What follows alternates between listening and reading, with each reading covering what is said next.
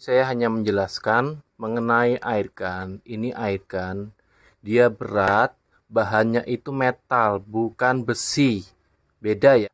Ini air gun itu bahannya itu metal, tapi bukan besi. Ini contohnya. Ini ada magnet. Dia tidak nempel. Oke.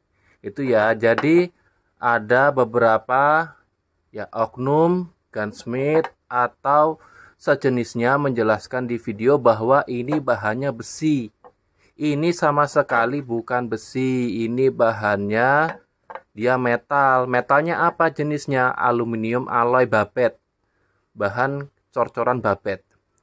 Bahkan dibandingkan aluminium yang kayak gini, ini aluminium, itu kuat aluminium. Lebih kuat aluminium. Oke. Ini kami jelaskan lagi. Kalau besi seperti apa? Ini ya, besi itu seperti ini pistol PCP. Nih. Nah, ini magnet itu nempel. Oke, magnet itu nempel. Ini sama lah ini. Magnet itu nempel. Kalau bahan besi, magnet pasti nempel. Kalau ini, nah ini plastik.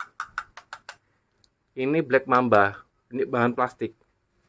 Lalu airsoft, ini bahannya juga metal babet, bukan besi.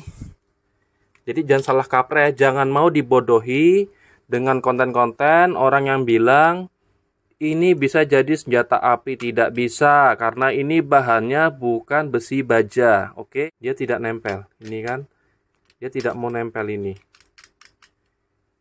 Kayak gini, nih, dia tidak mau nempel. Karena ini bahannya babet. Bahannya babet. Oke, jangan mau dibodohi ya. Jadi ini tidak bisa dibikin jadi senjata api.